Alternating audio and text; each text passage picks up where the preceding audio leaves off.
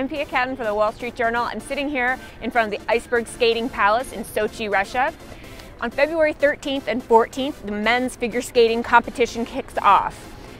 Of course, the key figure here is Evgeni Plushenko. He's the home country hero. They've given him a hero's welcome. He's a beautiful skater, masculine, graceful. He can handle the quad jumps like nobody.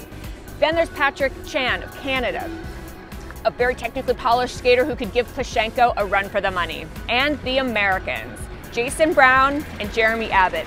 Jeremy Abbott is a really strong skater but needs to get the nerves under control. Jason Brown, a fun, young, and happy skater. He really gets the crowd going. He's a wonderful performer. He's one to watch.